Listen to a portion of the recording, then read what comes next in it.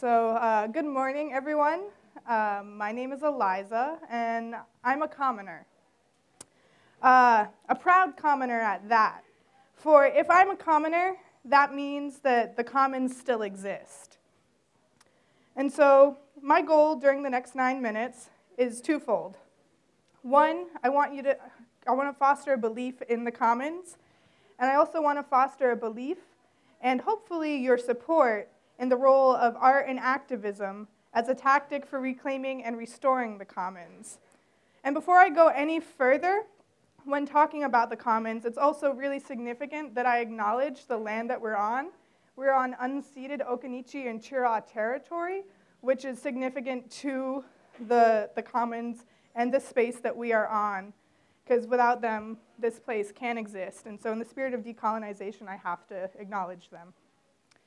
And so 5 years ago, almost 5 years ago, myself and another Guilford alum, Katrina Salati, we were playing in the dirt at the Edible Schoolyard, and somehow, when talking about liberation and how are we all going to get free, the conversation shifted to the direction of murals. And we were like, wait a second, you like murals? Oh, this is an interesting thing, because we, up until that point, thought about a lot of racial justice, environmental justice, never talked about the role of arts. A lot of our work was saying no and was based in resistance.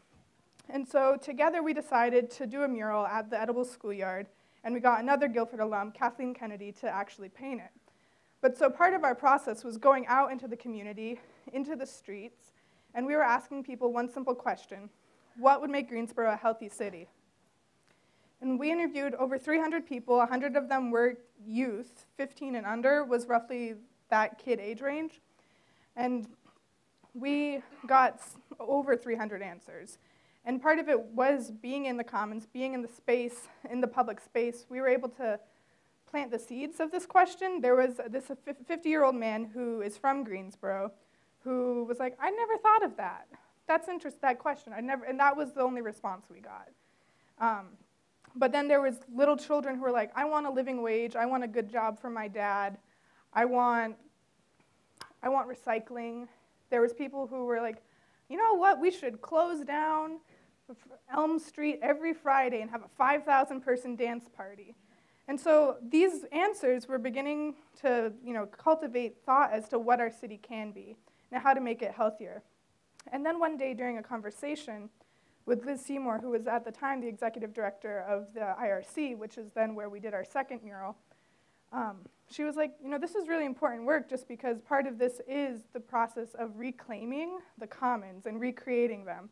Because so often, outside in our lives, it's anywhere except where we are is in between, and it's not a place to be. And it's interesting because also during the course of the past 5 years, not only have I been involved with the mural project, but an infinite amount of social movements that have had profound effects on our society have also taken place. So during the past 5 years, the Arab Spring in Egypt popped off, which then influenced Occupy Wall Street, where protesters then also took public space to claim their demands. Then in 2012, Idle No More also took flame in starting out in Canada, based around a response to the Omnibus Bill C-45, which was going against treaty rights and just further colonization of Indigenous peoples in Canada. But then it also it took off. It took off internationally. People were doing round dances in the Mall of America, which then, interestingly, this past year, in the height of Black Lives Matter, also, the Mall of America was another site where actions were taken. So it's interesting also the history of social movements using similar spaces and taking place and taking spaces that we're not allowed in. Or when we are, you have to have a reason. Because so much of, for example, a year ago on August 9th, Mike Brown was killed in the streets of Ferguson for jaywalking, for being black in public space and jaywalking. And so much of the social movements that are around us at this moment are based on the fact that we're not allowed to be in public space, or specific people aren't allowed to be in public space. My first year out of Guilford, I also was doing AmeriCorps through the Partnership to End Homelessness.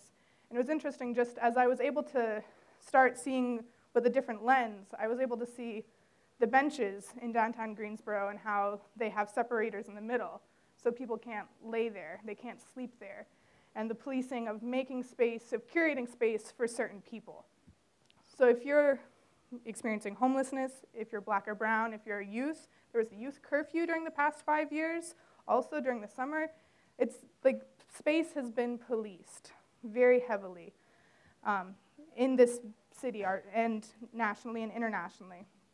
And so it's been really interesting as I've been finding myself in the Commons over the past 5 years. And part of my finding myself is also as a pedestrian and someone who depends on public transportation to get here, which is also why I was late today, sorry.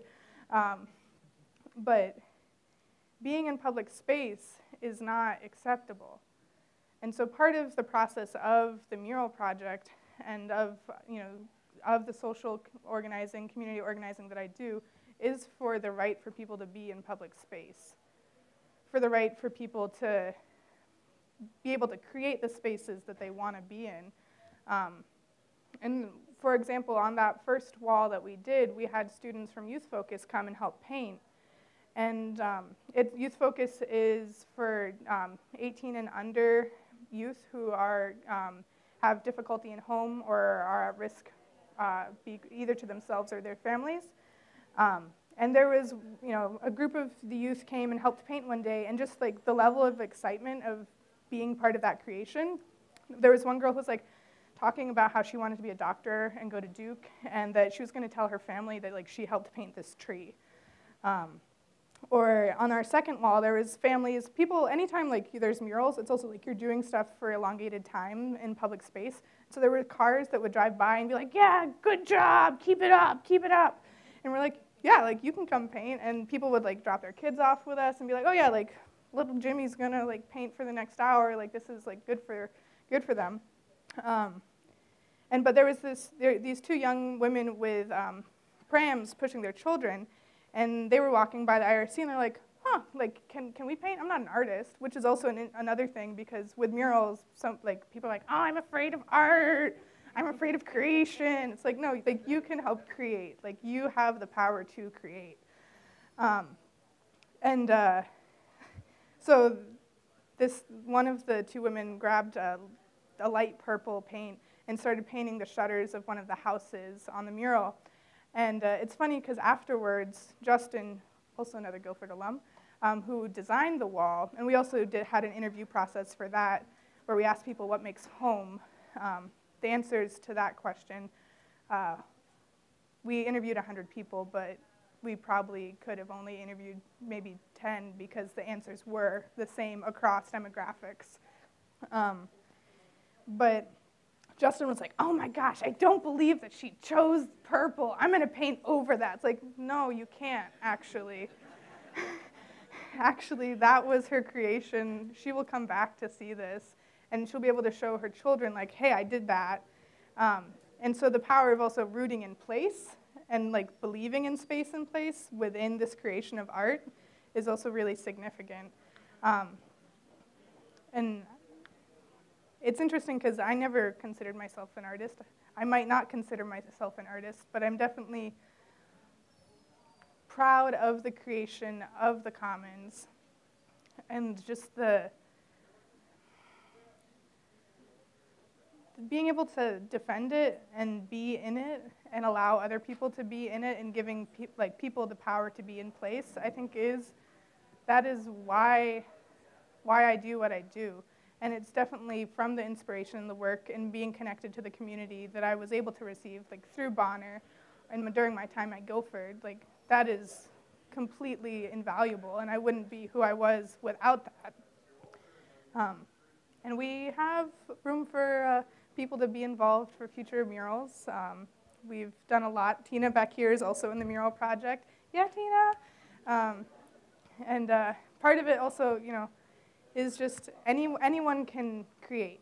And if that's like the one thing that you remember from this, is like you have the power to create and you have the power to change and influence your surroundings. And so with that, I hope you believe more in the Commons and the power of art and activism to do so. Thanks.